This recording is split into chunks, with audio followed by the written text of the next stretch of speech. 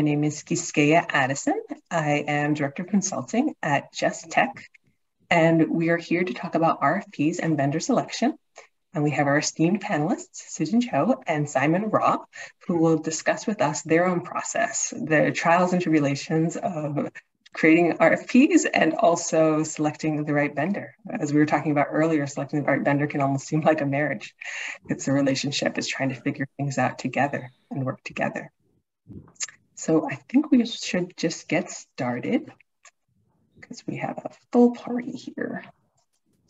Okay, so I put this one on. We're really excited, right? We just found out we got funding. We have the money to do that project. We did some type of needs assessment potentially, and we know that this is what our community is asking for, and we want to get it done. And so we're in that super excited, we're ready, we're gonna get this done, and we're just like, let's do this.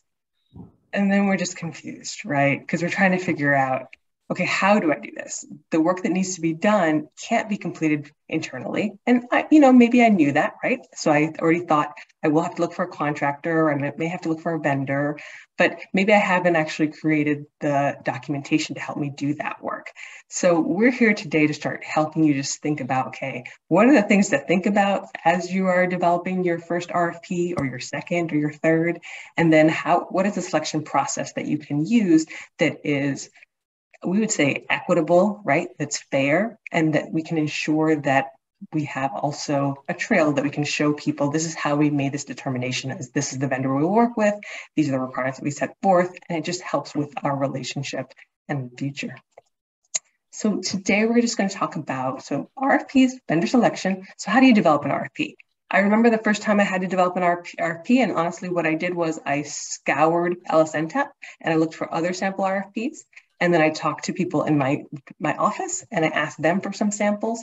So I just looked for everything I possibly could to see what was out there. And they were all different. Some of them were 1 page, some of them were 10 pages. And so I tried to figure out what was that happy medium where I'd be able to determine what do I need to communicate and what do I need from a vendor. And so we're going to talk about what to include in the RFP, how to create the criteria to select, and part of that criteria is so we can ensure equity and fairness, right? And then what are just some DIB and JEDI considerations? So diversity, equity, inclusion, belonging, or justice, equity, and diversity and inclusion considerations. So I'm going to pass it over to Susan, who will present. Okay, so so we were talking prior to, and we were talking about whether Simon and I are RFP gurus. I will tell you, I am not. I think I struggle with this as much as anyone. And in fact, I'm going to talk about a process where we did our own kind of version of an RFP process because the task of what we were trying to accomplish was so daunting in a way that we had to kind of think that RFP process for a project. So, but I'm going to talk about, here are some key components for an RFP. I'm sure everyone has worked on an RFP, everyone has seen this, everyone has said, this is the general rubric, right? So project overview, basically you want to give 1 or 3 sentences about what the project is, and then like a description of like your organization or company, like a lot of companies will say, this is where we are in our market positions, this is what we do. But, I'm going to assume that for the most part, you folks are nonprofits. So talk about, who you are, what you do, what's important to you, and also who's your target audience, low income clients, maybe in terms of, or maybe you're part of a particular niche within a nonprofit, but make sure that, because this really is a marriage, or like dating. We talked about that as well. And so they have to know kind of where you're coming from in order to get a sense of whether this is a relationship that they want to try to engage in. So, and then I want to talk a little bit, then I'll talk a little bit more about some of these things, and then I'm going to break out scope of work. And then in terms of, I'm going to talk about it within a case study of the Ohio Legal Help. I'm going to say redesign is not a strong enough word. I would say complete build in terms of how we approach that. Timelines are important because this really is for the vendor. They need to understand both the scope of the work, what it entails, what your functional requirements, technical requirements, what infrastructure are they working with, what's your goals. But at the same time, they need to make sure that your timeline is going to work in with their current staffing structure, the software developers or who they have available. And so that's really critical. Now, in terms of the budget, I put optional here. I'm sure every time I've done an RFP, the vendor would have loved to have known what's my kind of top line budget. But sometimes I don't want to know that. I really literally just want to know what they're proposing to meet the requirements that I've set forth and what they're going to cost it out at. Because it'll give me an opportunity then to look at different proposals. It'll give me an opportunity then to think through each of the cost lines. And sometimes it's not the cheapest proposal, in a sense, the lowest proposal that you'll want to go with, because you'll want to think through that relationship. You'll want to think through all the plus factors that you want to think through when you finally select the vendor for your project. And then Simon's going to touch a lot more on this, which is the selection criteria and submission instructions. But what I thought I would do for each of these components is to kind of go through an SOW that we recently did in terms of what some of this might sound like, if you will. And I'm also glad to share one of our SOWs so that folks have a sense of the detail sometimes that you need to get a good bid. Because unless you really lay out what your minimum kind of functional requirements are, it's going to be really hard for the vendor to make an appropriate bid. So for instance, I'm going to talk a little bit about, so Ohio Legal Help is on Drupal 9. We use a module called Web Forms within the Drupal infrastructure to build out our document assembly. It's integrated with a bunch of third-party products, which is important to know, but we would have talked about that in the RFP in terms of the infrastructure in which we're asking for developers to build, okay?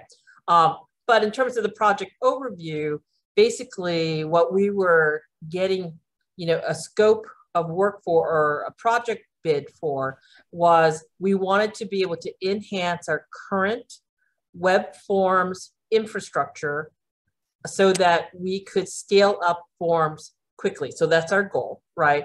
And then in terms of our project overview, what we wanted to do was to have the ability to use our web forms infrastructure to create individual data sets that could then be collated into our document assembly. And those data sets needed to be reusable as well. And so that was our project overview.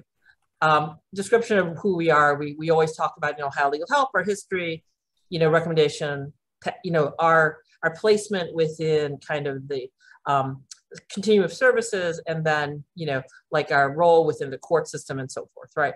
And then our project goals. Well, this is important because while we're going to talk a lot about kind of the technical aspects of what that build would entail, our project goal here at the end of the day is to make it easier for my staff to scale up forms for multiple jurisdictions, right? So by having data sets of information that are reusable across multiple collated data sets and forms, it makes it easier for my staff then to create something for Montgomery County, something for Cuyahoga County, something for Hamilton County. And we're not a unified court. And so even though there are uniform forms, each court likes to add, let's just say, its own special little nuance to that form. And so that's the reason why we're doing this. And so our goal here is really about scalability, about forms, about standing up product faster for both the constituents and our customers, which are our users, but then also to accommodate some special requests from courts. And so we wanted to make sure that folks understood that. Now, in terms of the scope of work and those deliverables, that's where it gets tricky. So go to the next slide.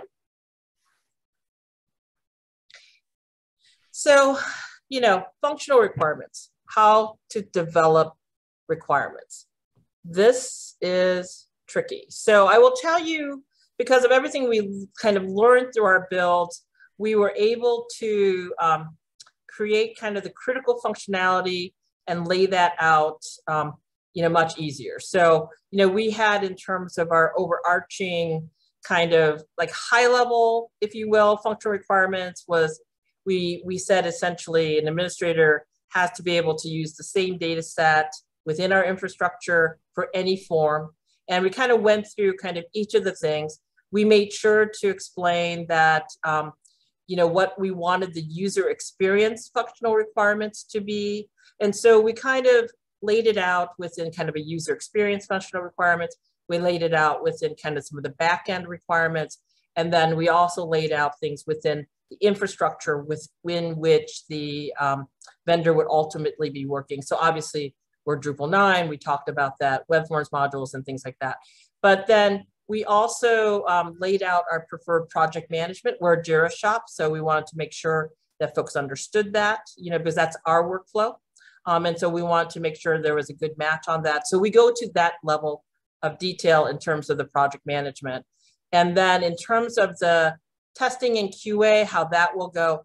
And then we always ask and make sure that folks understand that we want documentation. I think that that's something that folks sometimes miss in an RFP. We always make sure that folks understand that we will want the documentation. So while we have our own Jira, it's not always the what folks use. And so what we'll make sure is that, we make sure that they're a Jira shop. And then you can actually ask for the Jira export afterwards, because what we don't want to do is to, we want to make sure that we work within a vendor's workflow as well. We don't want added costs just to adjust to us, if that makes sense. So then, one of the things that folks asked was, so what if you just don't know where to begin, right?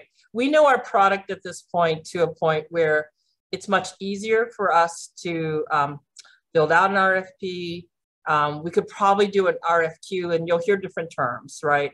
So an RFI is where, and I think Simon will touch on this as well. So some folks will do an RFI, which is more of a request for information. That's where it's a little bit more loosey-goosey, so it's kind of in between, right? So an RFP is in between, it's request for proposals. And then when I was with the state of Ohio, sometimes we would do an RFQ, which is we knew exactly what we wanted built. We knew exactly the way we wanted it built. And we literally asked for a quote for a vendor to build exactly in that way, right? So that's an RFQ. So there's multiple kind of in between. Now for an RFP, the functional requirements is often I think, especially when let's say you had an idea. I'm going to build an app. I want to build an app for, low-income client to be able to, let's say, maybe put together an eviction defense with an answer. Let's say that, right? But you're not exactly sure where to start, but you had this idea. This is what you got funded.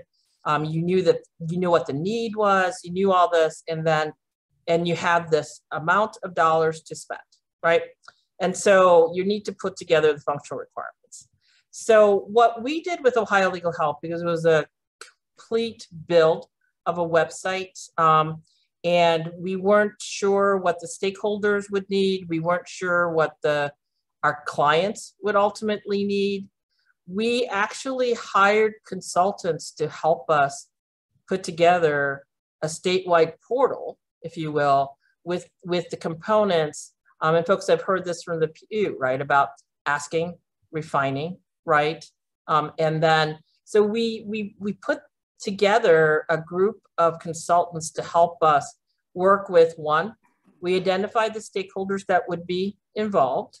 We then did landscaping to identify the needs, right, of our primary target user, low-income Ohioans, right?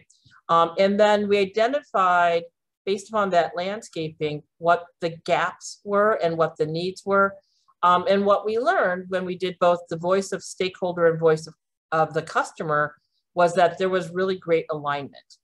Folks requested forms. So simple, easy document assembly. And folks requested information about how to connect to lawyers and other local resources to help them, right? And then also folks said family law was their #1 request, right? And so, and then when we further identified gaps, folks said it would be nice if instead of me kind of hunting and pecking through the site, if you guys helped me and guide me. So some guided interviews, if you will. And then we identified that at a high level, and then we did some refinement of those requirements. And then this is what we did. We didn't issue an RFP. So I'm gonna make a confession here. We didn't issue an RFP because we, to be fair, I'm sure we've all done RFPs where we think it's, you know, we've identified, we've gone through all the rubric, you know, we've set forth, we put together the selection criteria, you know, we sent it out to everyone we know, we sent it out to every listserv, and then you get one proposal, right? Or maybe you don't get any proposals, and then you have to reissue again. And so what we did was, instead of going through that RFP process, we had a requirement stock. And what we did was we made a lot of phone calls, and we said, hey, we're looking for, you know, we want to do a Drupal build. Can you give us some recommendations? And we just made a ton of calls. I talked to other consultants, I talked to other folks, and we then basically called all of the recommendations and said, here's what we're thinking. Let me send you the requirements. We'd love to then have a conversation with you.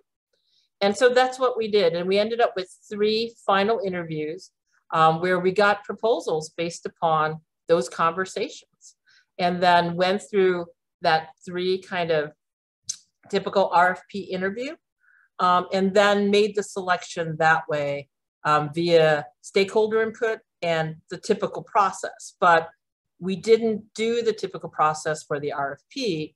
And I will tell you, it worked well for us because we had the opportunity to really, and it's funny, we keep on talking about the relationship, but we had an opportunity to really talk with folks, have real conversations, and have that back and forth. And even after that interview, we did a couple of follow-up interviews, because this was a large 6-figure project. We wanted to make sure that we had the right vendor for this project. And so I will say that if folks are really at a place where they're not quite sure, 1, seek help from a consultant potentially to help you put together the RFP. It might be the best investment you make. And 2, unless, let's say, I'm going to call out LSC here, because LSC does require you to go through this particular RFP process. If you don't need to do that, think outside the box a little bit, because you might actually get a more equitable process in that by doing that outreach, by picking up those phones and going through that process. And then, you know, in our scope of work, we always kind of put our general project management philosophy. And then again, I want to emphasize documentation. Okay, I'm glad to take any questions. I see Simon's up, so I'm going to turn it over to him. Thank you, Susan. Should we wait until the end with questions, or kind of take it each section at a time with questions in case something's on people's minds? I say we take questions. We can take questions as we go, and people can also put it into the chat. I'll be monitoring the chat. I want it to be open so that people feel as if they can ask questions.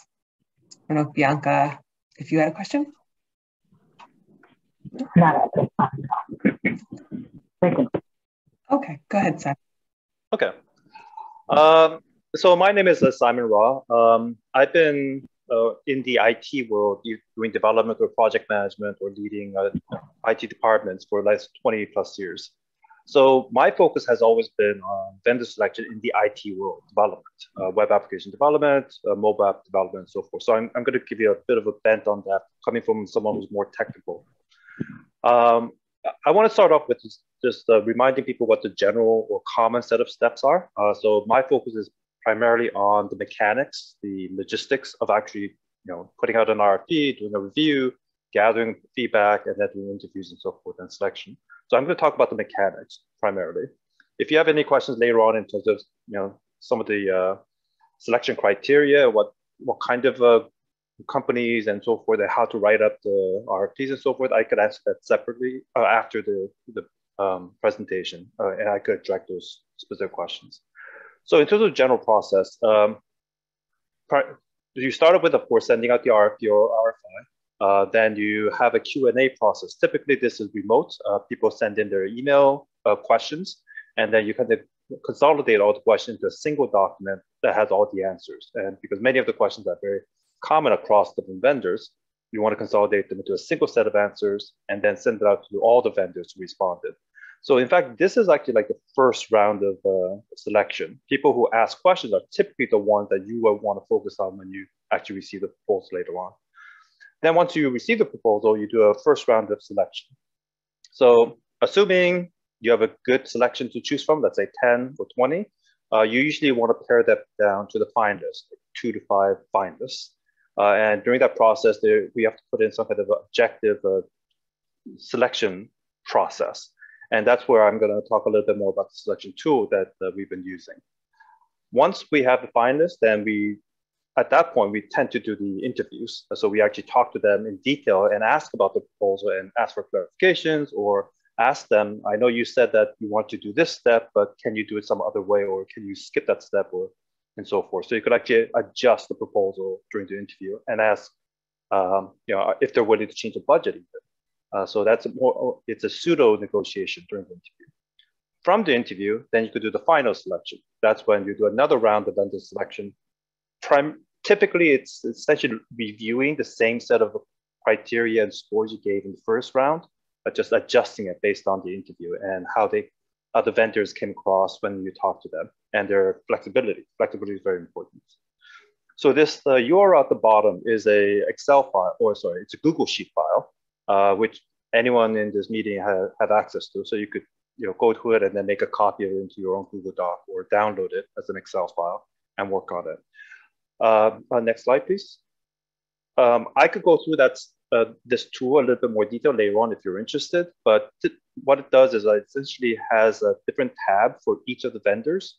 And for each of the vendors, you have the criteria of scoring.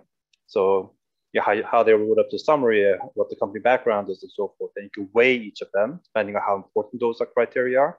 And then for each of the reviewers, and assuming you might have like 3, 4, 5 reviewers, each of the reviewers would put in their own scores. And then the tool would automatically average them, and they give you like 1 score for the vendor.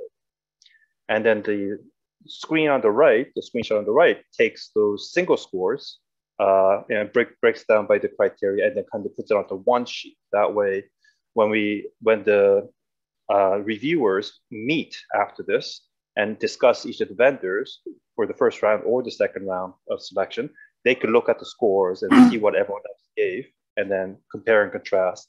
And this is where the qualitative discussion comes in as well. So even if the score for vendor 1 was 5 out of 10, but you really like them because you've been working with them for the last 10 years, that is a very strong reason to maybe choose vendor 1, even though their score is lower. So although it is supposed to be primarily objective, you need to provide room for subjective arguments. So this is a tool that you guys could look at later on, have access to, and you could download if you need to. So let's move on to the next. I just mentioned one thing, since I have worked with Simon, and I worked with Simon using this tool in the past. And one of the things that he sort of stresses is that thinking about you determine what the criteria are, right? You determine and how much you want to weight each of the criteria. So it might be, for instance, locality might be very important. It might be important that the provider have relationships grounding in the community. So the fairness of it is that you're going to be comparing based on the same criteria, but also remember that sort of that criteria is what you determine, and you all come together and make that determination what those criteria are as part of your stakeholder group. And I found it very helpful working with Simon in that way. Exactly. And the weighting, of course, is important because even though you're scoring on, let's say, budget, that may not be your most important criteria. So understanding the different weighting is important. So this slide kind of describes why we have this more structured, objective way of reviewing, and why not just have people read the proposals and discuss during a meeting. By having these scores and weightings and criteria, there's three things. One is that each of the vendors know exactly what to focus on when they put in their proposal, when they write their proposal. So they know they're going to be rated on the writing of the proposal. They're going to be graded on the history of the company, graded on the how they write up the project plan or project approach. So they know where to focus their energy if it's limited.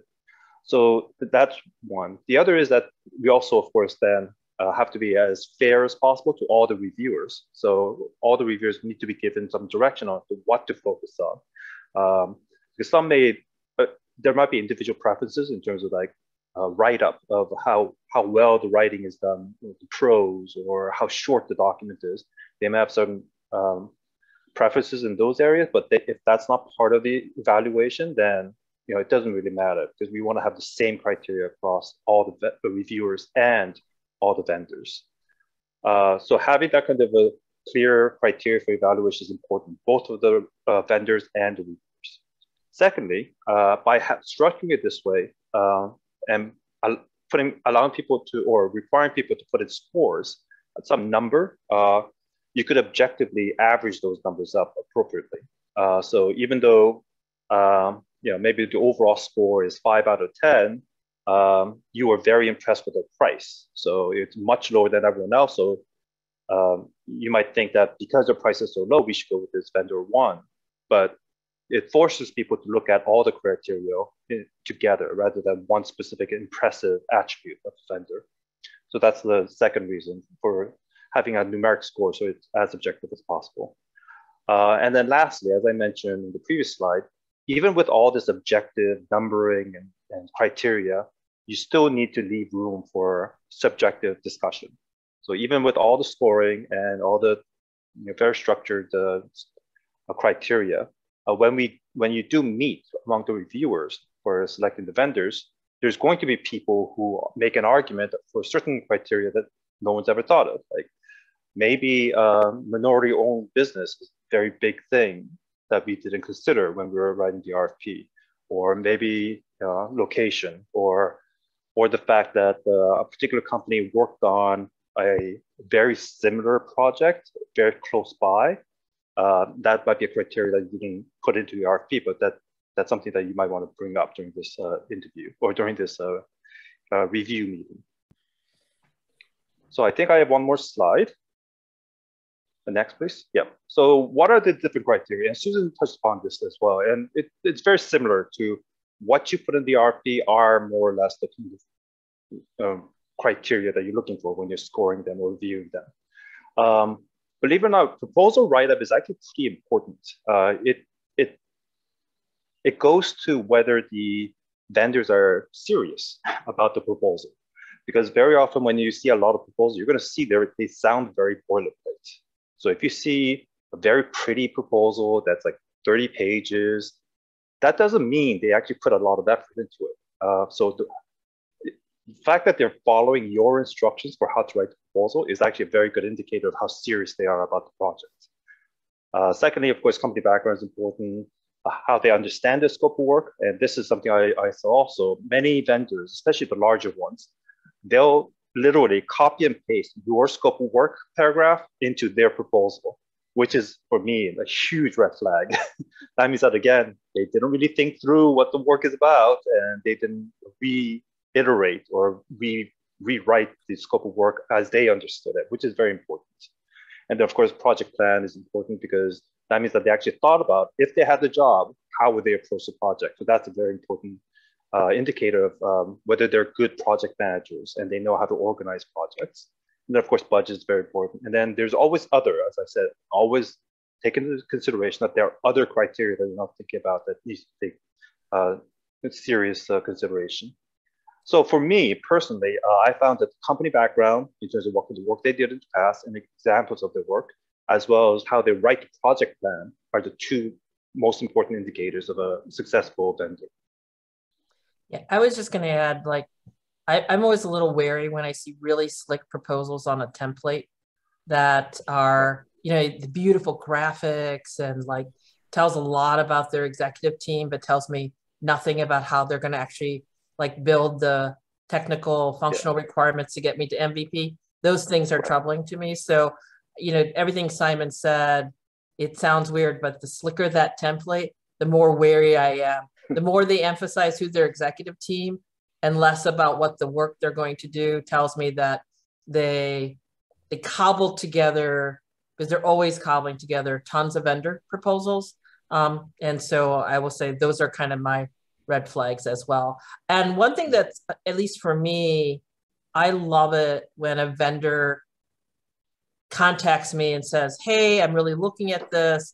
I have questions. And that to me, you know, and then to make sure that the RFP process is fair, if we know, we'll make sure to post those questions. But just, I like that when someone engages me and says, you know, I read this and I'm not sure if I quite understand.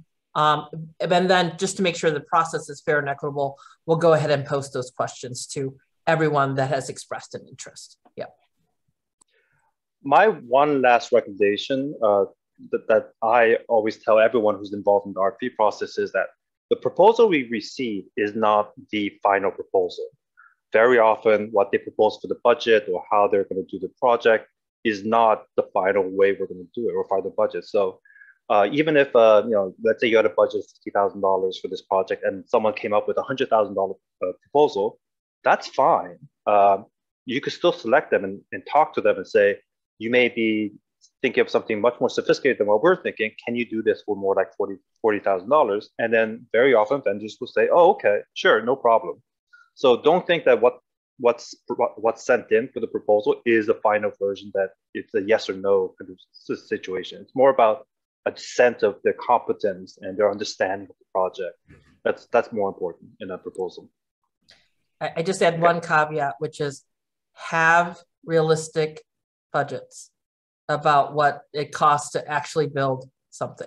That's the only thing I would add.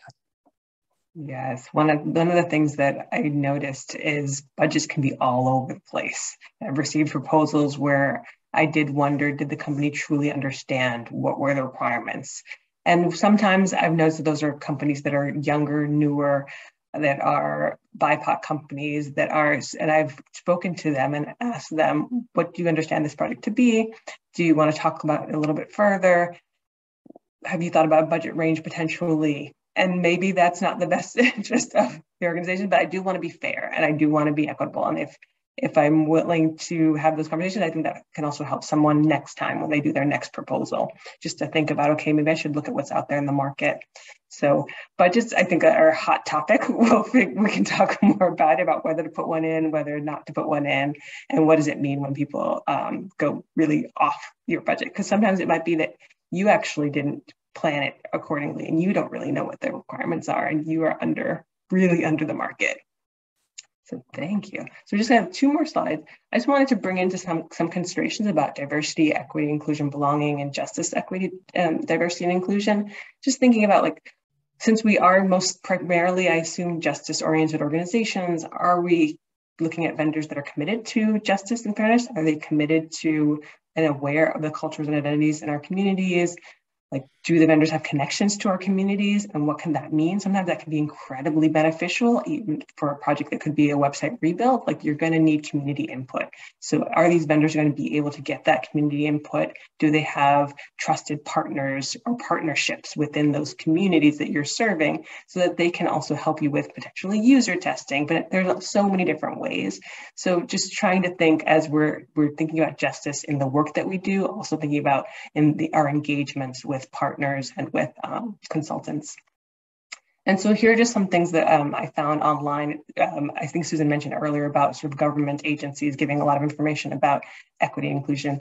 So just think about putting your mission, vision, and values in your RFP so people that are clear about it. And also then you can see if when people are responding to your RFP, do they use some of that language? Do they understand that language? Is it clear to them? Or does it seem as if I don't want them to copy and paste, but I do want to see some mirroring of the language to understand where we're coming from.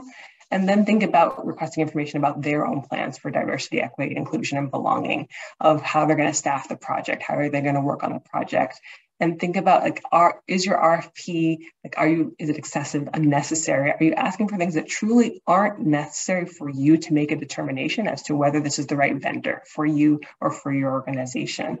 Like, because sometimes it can be unduly burdensome, and that can sometimes have a negative impact on communities that are just starting out in this process. And I would just really stress performing outreach. As Susan mentioned at the beginning, it's not enough to just post on LSNTAP. It's not enough to post on Progressive Exchange. Like, you need to really be reaching out to other networks, other communities. You need to reach out to the grassroots organizations to figure out who are the people that they're working with.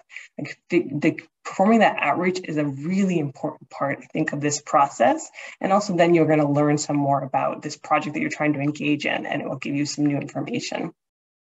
So that is what we have. And now we're open for questions. We want this to be more of a questions. We did want to lay sort of a groundwork for RFPs and vendor selections, but now it's open for you all. And one first question that I just had is, like, what are those red flags? And I think, Susan, you mentioned one, and Simon, you mentioned one. Like, what are red flags that you've seen in proposals or moments where you've had a poor experience and you probably could have noticed if you had checked for those red flags in the beginning? Not mentioning any names. For me, the biggest one is when they understaff. Is when the proposal says we have one consultant working on this project, and it's a project that I know is going to need multiple consultants, or if they're significantly under budget, like they say 17,000, and you're like, it's a whole rebuild of a platform. Those are red flags for me. We're going to figure out what to do. Yeah, I'll second that also with the budget. Early on in my career, we were so focused on the budget. We said, yeah, here's our $30,000 budget, so make sure the proposals come somewhere near that, and the ones that's closest is the one that we go with. The problem is that budgets in proposals are variable, as we said, because it's project itself is very undefined very often when RFPs go out. So when someone comes in with half the budget that you expected or double the budget you expected, it's not because that's what the project requires. It's because of the understanding of the project based on the information that was given. So don't rely too much on the budget. At the same time, though, as Kiske mentioned, do not go with the cheapest option, because that is a huge red flag, more than too expensive budgets. In fact, because too cheap means that people are just trying to get their foot in the door, and they'll do anything to just say yes, and you end up with a project that's a mess and gets over budget. The other one has to do with when the proposals seem overly accommodating. So when they essentially regurgitate everything you're saying, say, oh yes, we will make sure we'll reach out to the community, we'll do everything that you put in your RFP, that they just regurgitate just to make it as close to what you're saying. That is a red flag. That just means that they haven't really thought through, if they were doing the project, how they would do it. That may not agree with you. So it's better to have a critical thinking kind of write-up rather than someone who's just too agreeable. I think Rochelle had something in the chat about where to. So since we use Drupal as our content management system, but then we build tools on Drupal, like and DrupalCon hasn't happened. I think maybe it'll happen this year, but like he'll attend that. My product manager attends that. We'll sometimes send out things through membership so that we can think through like outside of traditional, I guess, even commercial development shops in terms of Drupal. So I think folks can think outside of the nonprofit kind of channels and think through where, like DrupalCon is one, they have memberships, you can become a member, there's different things. And then there's different opportunities there as well. But obviously LSN TAP and things like that. Sometimes, folks can reach out to program officers at LSC just to get names. Obviously they can't make recommendations, but things like that, right? And then just within, I know like, obviously there's a group of statewide websites. And so, maybe we'll ask folks to send things out through those networks and things like that. So I think you just need to think through both on the nonprofit and on the commercial side. Yeah. Michelle, did you have your hand up? Yeah, just in follow up to that. I mean, one thing that I would find helpful is if there was some way to have a list of places that people have worked with that they would recommend, or even proposals that they got. Sometimes you get more than one good proposal, but you go with someone else, but the proposal seemed likely. I mean, it would just be helpful to have some kind of centralized list somewhere. I don't know if LSN TAP could keep something like that, or rather than have to go reach out individually to every single person, in the country who's done an RFP recently. Yeah, believe it or not, I actually use Google. I look for, like, let's say, a technology consulting firm in a New York area, and of course, get hundreds. But just by doing Google, and there are of course lists of like best performing, whatever. And I usually start with that, and of course, I supplement that with any recommended organizations that vendors I've worked with, or word of mouth kind of thing. But that works pretty well, just doing a simple search for a certain type of consultant, especially if you say, technology consulting in nonprofit, technology used for this particular area. You could get a pretty good list that way. Because whether it's word of mouth, whether it's people you've worked with in the past, they're not necessarily the cream of the crop that's out there already. So yes, they may be more trustworthy because you've worked with them before, but there may be people out there that you've never talked to, that no one around you knows, could be very good. And you only know that when they send in a proposal. Mm-hmm. I've also noticed that there are consultant networks, and especially in Massachusetts, there's some really great consultant networks. And the Social Innovation Forum, for instance, they have lists of diverse consultants that they work with. So it's tapping into those different networks in your state, or if you want it within your metropolitan area, can be really beneficial, because I've met some really great consultants that way. And I think, Mark, you had a comment / question. Mark Larson. Yeah, put it in the chat. I was just saying, as a prospective vendor in some of these engagements, sometimes I get the impression that the RFP has been written and it's really wired for a specific consultant, and the company's just going through the motions because they have to have cover or they're required to, and you spend a lot of time responding and you don't get selected. Is that an illusion? Does that actually happen from your experience? Is that a common phenomena, or is that just a paranoia on the part of responding parties?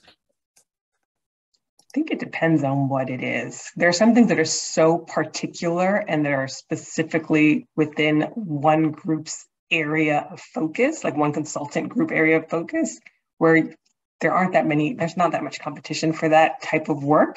So I've had times where I'm just like, there is no one else that actually can do this work.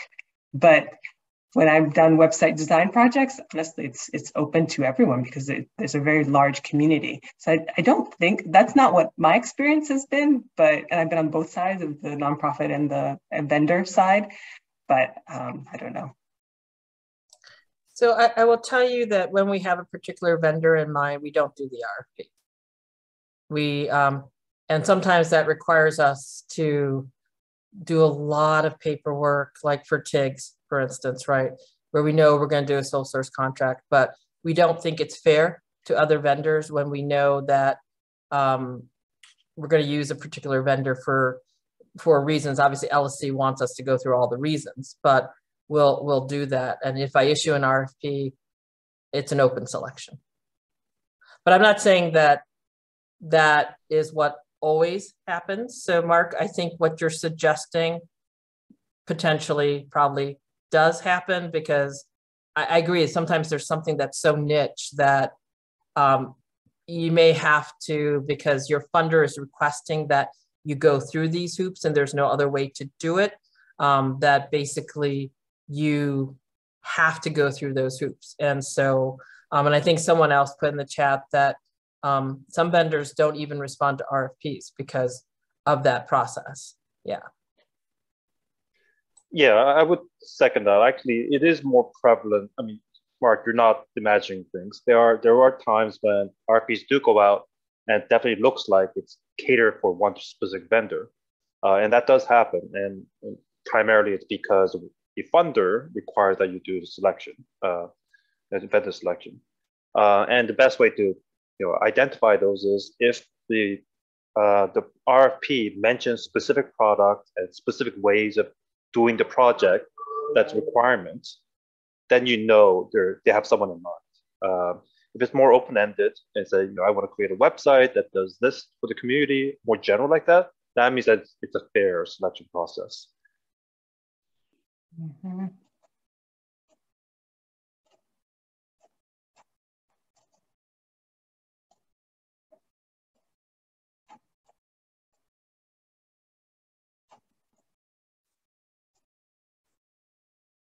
I just ask the audience, are you having any challenges or anything? I didn't see any hands up, but any things that you want to bring up, challenges that you've seen as you've tried to develop RFPs or as you've tried to engage in the selection process? Actually, related to that, there was a question that amongst us, Kiske and Susan, we talked about. It's like, what if you are not technically minded and you're given the project of doing some technical, IT project? How do you write an RFP that's, informative? Has anyone had an issue with that, or how do you deal with something like that when you don't have the technical knowledge to put together a good functional requirement, or even know what the criteria should be to choosing an IT consulting firm? Don't say copy another RFP because those requirements may not be right for you. Yeah, because I know that sometimes the suggestion, and I think I went through our scenario, which is we actually hired a consultant to help us. They weren't a vendor that they had the technical consulting know-how to help us put together the words in a way that we get responses and folks would know what we were talking about. So we actually ended up hiring a consultant to help us. But I realize not everyone has the budget to do that, but that's what we ended up doing. The other possibility is to get a skills-based volunteer. So we have LexisNexis on our board, and obviously they build, and they help us because they have skills-based pro bono volunteers. And so that's a possibility. If you have that kind of shop that's willing to do that and work with you folks, that is a possibility. And that could be a way to get some no cost, essentially, assistance in building out requirements of folks who have to do this every single day so that you can say the right things so that folks actually understand what you're trying to build. Then it also improves the quality of the proposals, because what I found is when I didn't quite understand the technical requirements, I got the wrong proposals and they did not meet the needs. And I had to start over.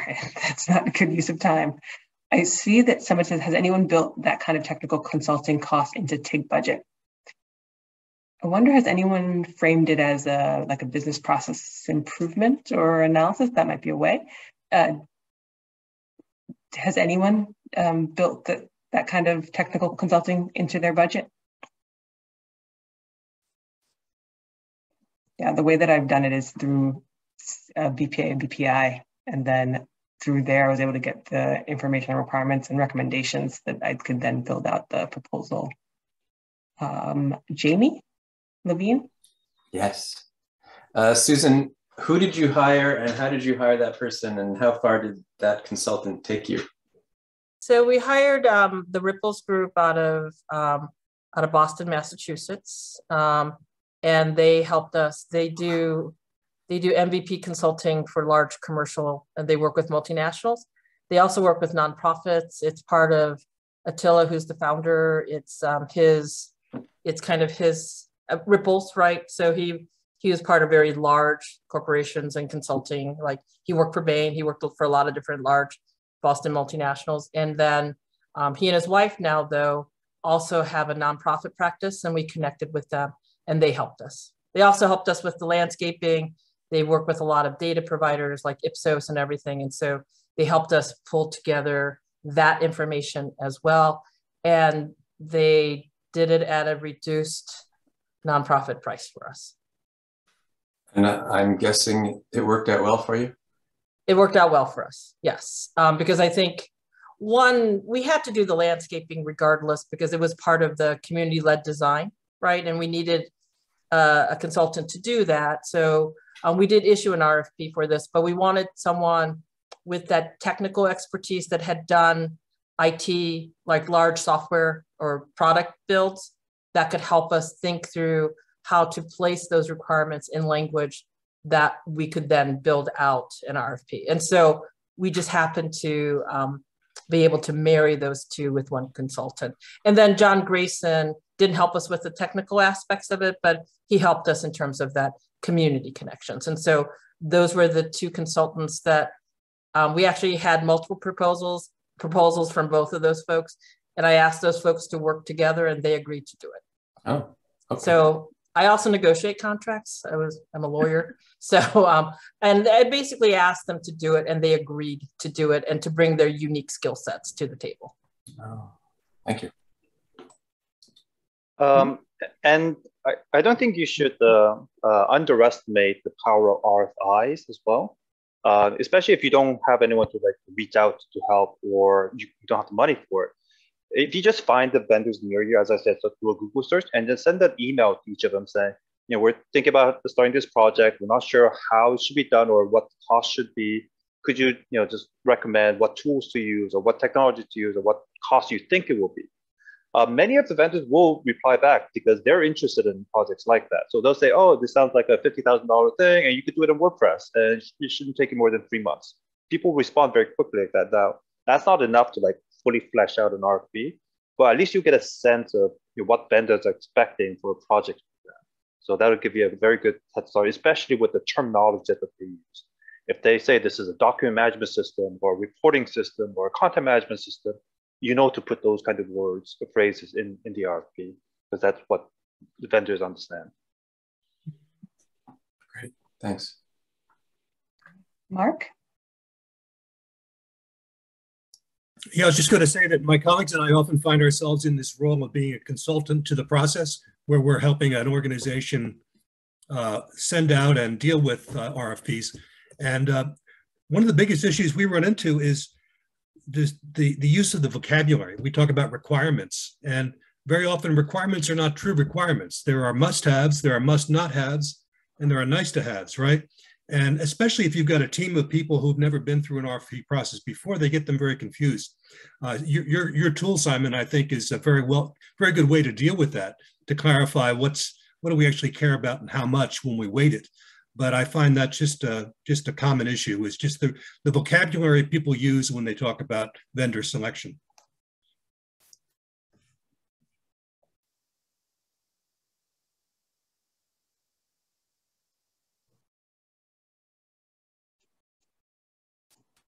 Any other questions or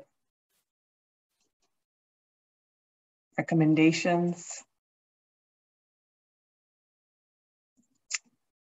Thank you, Danielle, for your comment in there.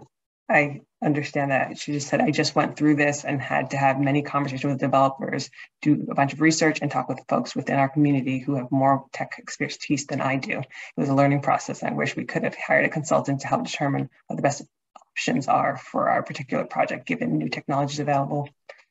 Yes, I hear that. That's why I was suggesting potentially business process analysis or business process improvement, because you can sometimes get funding to do that. And it could be a small project, it could be a larger project, but it can really help you think through, okay, here's the process that we're engaged in, here's what it could look like, here are recommendations for the future, and here's what you need. So, but I know it is hard to get funding for this. I have a quick question, I guess, for everyone. What is the average time span of, well, first writing the RFP, and then going through the selection process? Are we talking about 4 or 5 months worth, or can this be done in one month? I don't think a month. Who's done it in a month? Does anyone want to put their hands up? I feel like this okay.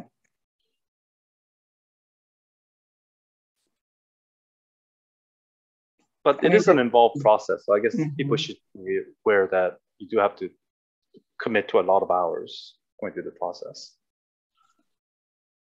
Hopefully have staff internally who can work with you to do this. And maybe you could let them have a slightly lower caseload or something, or give them some kind of ability to be able to work on this project and engage in technical work within your organization. It's a plug I always make. Sorry.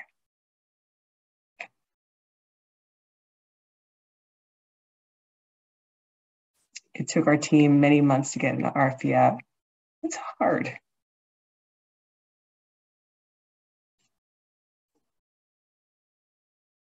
The problem is the longer it takes, the more things shift. Sometimes you just have to get it out the door before everything changes again.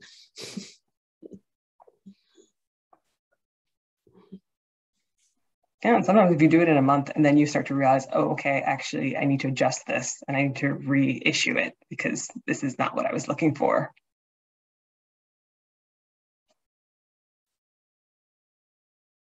I don't want to keep people just to keep people, but if people have any other questions, concerns, ideas, I think we went through red flags. We looked at some questions about differences.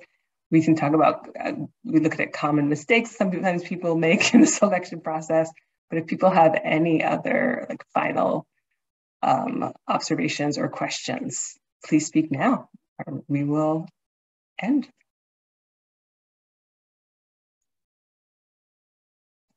Can I ask one more question?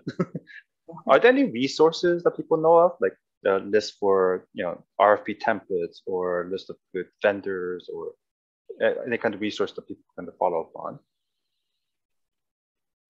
I found some good information on government websites, RFP, RFI samples.